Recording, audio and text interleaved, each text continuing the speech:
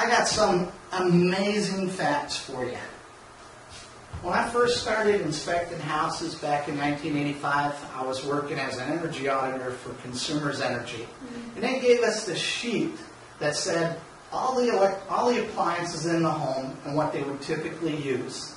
And in 1985, that sheet that Consumers Energy gave us said that a refrigerator would typically use between $15 and $20 a month. That was back in 1985.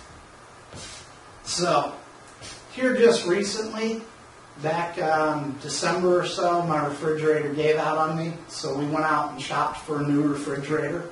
And of course, being the energy guy, I had to stick my head into every single refrigerator in that appliance store so I could read the energy guide label on it.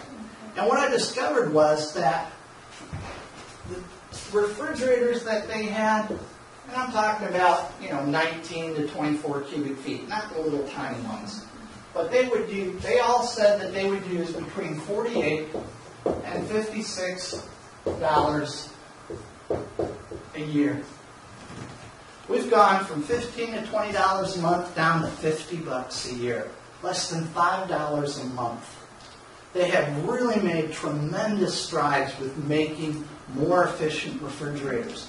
They're better insulated. They got better door seals. They got better mechanics. They got better temperature controls.